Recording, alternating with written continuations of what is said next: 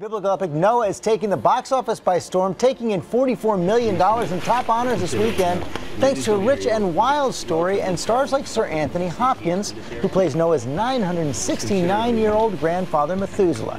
ABC's Bianca Rodriguez sat down with the Oscar winner to discuss this ancient role.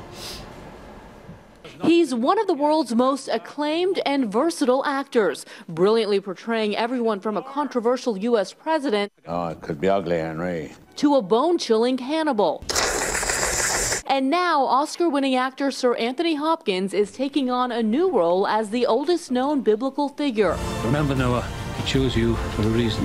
Hopkins plays Methuselah, the 969-year-old soothsayer and grandfather to Noah, played by Russell Crowe. It begins.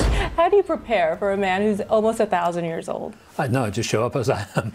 In the film, based on the famous Old Testament story, Noah receives a message from God that the world will endure an epic flood to eliminate all corrupt mankind, with the exception of Noah and his family, and of course, all of those animals. Why people are so entranced by this story. The need to comprehend an incomprehensible world, this insatiable need to find out where is the answer, where is the truth. Growing up an atheist, Hopkins says his religious views have evolved from non-believer to a believer in life. Believe in the life force. My philosophy is get on with it, enjoy it.